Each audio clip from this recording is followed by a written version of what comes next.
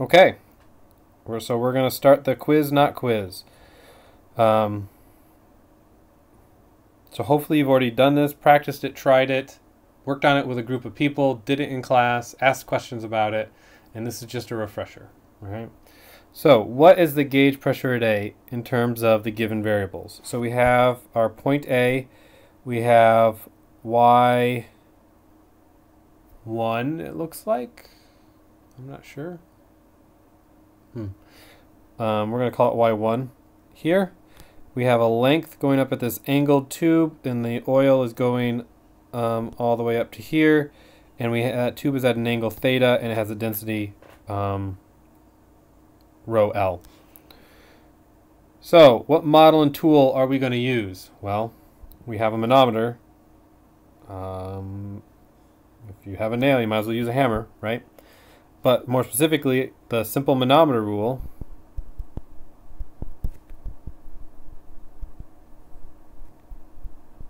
relates changes in heights with fluids to changes in pressures in a static system, right? So our assumptions are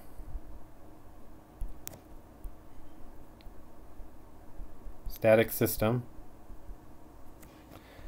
B, density is equal to a constant, and C, rho is equal to a constant.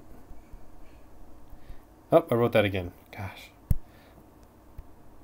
What I meant to say was we can neglect the density of air. Great. Okay, so if we're going to use the simple manometer rule,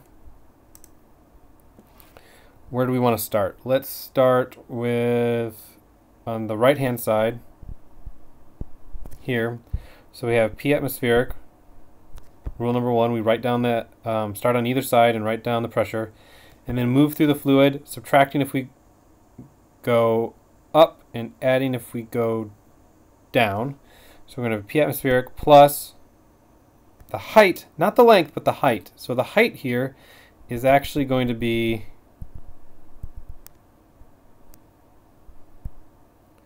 this, which is the sine of theta times L1 times rho G, liquid.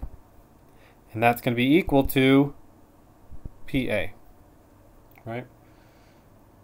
So, if we want to use gauge pressure, we can actually write that here.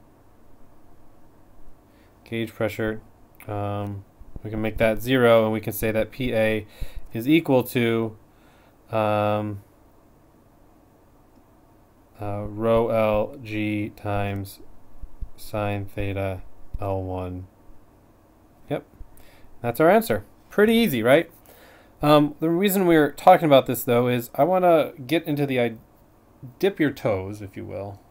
And that's a colloquialism, if you haven't heard it before, of like you're sitting near some water and you want to see how cold it is, like a lake or a river, you dip your toes in it just to see before you jump in. So we're not jumping into sensitivity and measurement theory and experiments, but we're going to start, okay? And so I'm giving you a bonus question, and that is, what is the sensitivity of the system? Where the sensitivity is the derivative of the indicator with respect to the property you care about. So a good example of this might be a scale that you use to measure weight, right? So if you step on it and the dial rotates or some indicator moves, you want to know what is the amount of change of the indicator, be it a number on a LCD screen or a pointer that moves back and forth in response to an infinitesimal change in your weight. Okay? In that case, our indicator for our manometer is L.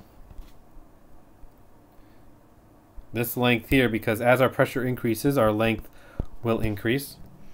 And our property that we're worried about is our pressure, PA. So if we want to take the derivative of this, derivative of L with respect to PA, this is the thing I would do first is solve for L. So we're going to do that. We say L is equal to PA over rho L G sine theta. And then we take the derivative of it. dl dPA is equal to 1 over rho L G sine theta.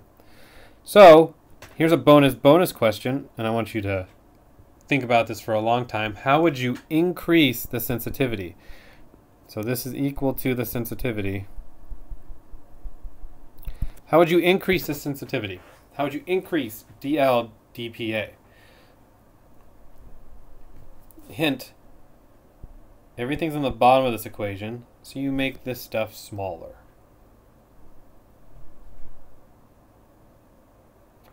Yeah, okay, so let's talk about it. One, decrease G. That's very impractical, but if you went to the moon, I can tell you what, your manometer would be more sensitive.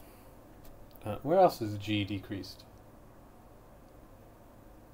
I guess on mountains, right? Yeah. Or maybe not. Is it higher on mountains because you have more material between you and the earth? I can't ever remember. 2, you can decrease your density of your fluid. This is why there's 2 reasons why most manometers use oil. One is because the density is less than water. The second is that oil is less volatile, so that it doesn't evaporate, right? So you don't have to worry about evaporation changing the heights of your fluids and corrupting your measurement. So you can decrease the density. And 3, you can decrease theta, right? Because sine of theta as it approaches 0 is 0, and sine of theta at 90 degrees, if this were straight up and down, would be 1. So as we make theta less and less, we increase the sensitivity of our manometers. Which is why, if you ever looked at if you ever find an old school wind tunnel, I know Dr. Burge, I think he teaches an aero lab or something like that, where you go to the wind tunnel, and I believe he has a manometer set up where they have just banks and banks of tubes lined up next to each other. Each tube connected to a flexible rubber tube that then goes to some part of, let's say there's like a wing, right? It connects to a tube in here, which then connects to some part of the wing, right? So you can measure, this tube eventually opens up to some part of the wing surface. And then they almost always, if you looked at this from the side, mount this on a pivot here so that you could pivot these tubes at an angle and increase the sensitivity by decreasing this theta. So that's that pivot right there. So you have all these tubes where you have the fluid, which is increasing and decreasing in height based on the pressure, and usually it gives a very striking variation of pressure, because if you're smart, you arrange the tabs so that like they're in this order, and you can actually watch the pressure change as along the profile. But then if you change the angle, you can increase the sensitivity. Now there are downsides, right? Because any tube is actually finite in diameter, and if the fluid is at an angle, it will start taking up more and more area at the cross section, and at a certain point, it becomes real difficult to figure out exactly what the height is, the length that you're actually measuring. Are you measuring here or here? And where is here? Because this is a round tube, and so the meniscus is curving it. And so that can become quite difficult. So there's a limit to how low you can put this angle and practically measure changes in pressure. But these manometers can be quite sensitive. They can be quite sensitive and quite useful as a cheap way to measure lots of different pressures. That was hopefully a Brief introduction to measurement science. Remember, sensitivity is always the change in indicator over the change in property, and you always want to increase the sensitivity by having a greater change in the indicator for a given change in the property. Cool. All right. That's the end of manometers.